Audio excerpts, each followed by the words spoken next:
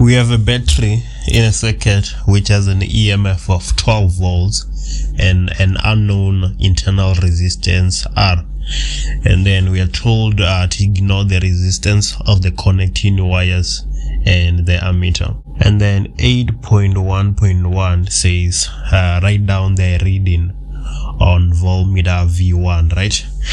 So we are told that switch S is open.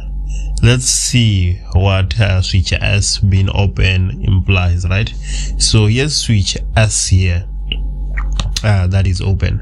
When this switch is open, no current is flowing to all the external resistors, right?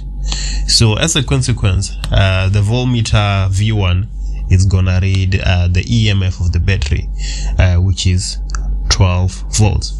But then realize something. We're not saying that when a switch is open, a voltmeter across the battery will read the EMF. That's not what we're saying. If the switch is open such that all the other external resistors don't get any current, then it's gonna read the EMF. So for instance, let me show you something. Let's say the switch was somewhere here, right? Let's say this is where the switch was located. If the switch was here, then this 6 ohm resistor that I'm circling will not get any current, right? The current will just come to this 6 ohm resistor, come back to this 2.4, and then it will just pass here. It won't come here. So we still have those other external resistors getting current, and the voltmeter that is connected across the battery will not read the EMF. So the voltmeter is reading the EMF because all external resistors are not getting any current. And then for 8.1.2, we are supposed to write down the reading on voltmeter V2. We've already said that all the external resistors are not getting current. So the reading on voltmeter V2 will be V2 equals to I multiplied by R. What is I? We said that they're not getting any current, so I will be 0. Multiplied by R, that will just be 0 volt. And then for 8.2, we are told that the switch S is now closed, and then we're given the reading on the ammeter, which is said to be 1.2 amps, and we are told that the power dissipated in resistor X is 5.76 watts. And then 8.2 says define the term power. That is pretty much easy and straightforward, right? Power is the rate at which work is done. Power is the rate at which work is done. The formula says so too, because you know that power is equals to the work divided by the time. So it's just the rate at which work is done. And then now we can move to 8.3. 8.3 says calculate the resistance of resistor X. What information do we have about resistor X? So for resistor X, we know that the power dissipated is equals to 5.76 watts, right? And then we know that the current at resistor X will be equals to 1.2 amps. So why are we saying that the current at resistor X is 1.2 amps? That is because the current is the same everywhere in a circuit, right? It just divides in parallel resistors, but then apart from that, the current is the same everywhere else in the circuit. So if you want to find the resistance, we can say that we have a resistance which we don't know, right? So if we relate those three terms, we can say that the power is equals to the current squared multiplied by the resistance. This is the formula we have in electric circuits, right? And then so we're gonna have 5.76, which is equals to 1.2 squared multiplied by R. So we're just gonna have R equals to 5.76 divided by 1.2 squared, which is equals to 4 ohms. So now we have the resistance of resistor X. Now let's move to 8.4, which says calculate the total resistance of the circuit. So we know that resistance total is equals to the sum of the resistance in series plus the sum of the resistance in parallel. What is the resistance in series? There's only one resistor in series, right? Which is this resistor X here, which we said that is 4 ohms, right? So we can say our resistor in series has a value of 4 ohm. Now we're supposed to calculate the resistance in parallel, right?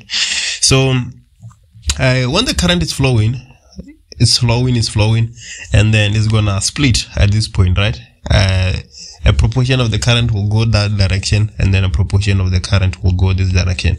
So this 6 ohm resistor here is in parallel with these 2 resistors here, because the current spilled, and then it comes to this 6 ohm resistors, and then another proportion comes to these 2 resistors. So this 2.4 ohm resistors is in parallel with this 6 ohm resistor, which is not so obvious to many people, but that is the case. So now we can say the resistance in parallel.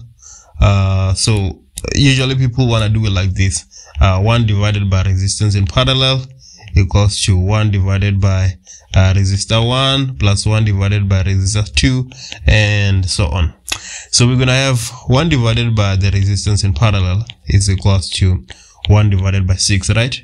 Being this one here, and then plus 1 divided by 6 plus 2.4, because these 2 resistors are in parallel with this 6 ohm resistor here. So we're gonna have 1 divided by resistors in parallel is equals to 1 divided by 6 plus 1 divided by 8.4. So if you put this in your calculator and you solve for resistance in parallel, you get the resistance in parallel to be equals to 3.5 ohms. So now we can say that the resistance in total will be equals to 3.5 ohms plus 4 ohms, right? This is the resistance in parallel, and then this is the resistance in series, which will just be equals to 7.5 ohms, right? Yeah, nothing complicated up to so far.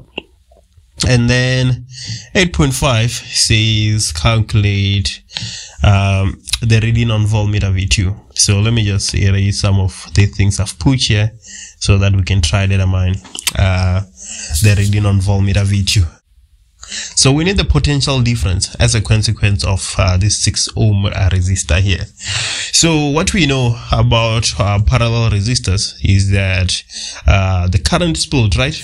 So this section will have a certain proportion of the current, Ix, let's say, and then this path will also have a proportion of the current, let's say Iy, right? But then another thing we know is that the voltage is the same, right? The voltage that goes this side in this path is the voltage that goes in this path, right? That's what we know about parallel resistors. So if we can determine the voltage that goes in this path and the voltage that goes in this path, which are the same, then we can then be able to calculate the current in these 2 paths, right? And from the current, we can then determine the voltage difference as the potential difference as a consequence of these 6 ohm resistors. So what I'm saying is that let's find voltage parallel, and from this voltage parallel, we're gonna be able to find the current which goes in this path, that is the 6 ohm resistor, and then from that current we're gonna be able to find V2, right? So let's see what that leads us. So we have Vp, which is equal to the current in total multiplied by the resistance in parallel, right? So this will be equals to 1.2 because the current is said to be 1.2, right? So it will be 1.2 multiplied by 3.5. Why are we multiplying by 3.5? Because the resistance in parallel is 3.5, and then this will give you 4.2 volts. So now we can calculate the current that goes down in this path. So we can say that this current is equals to the voltage divided by the resistance, right? What is the voltage? The voltage is the same on both paths, and we've said that is 4.2 volts. And then the resistance, now the resistance is not 3.5, but is rather 6 plus 2.4, right? Because we only want the current, the proportion of the current that goes down in that direction. So that will be 4.2 divided by 8.4, which is equals to 0.5.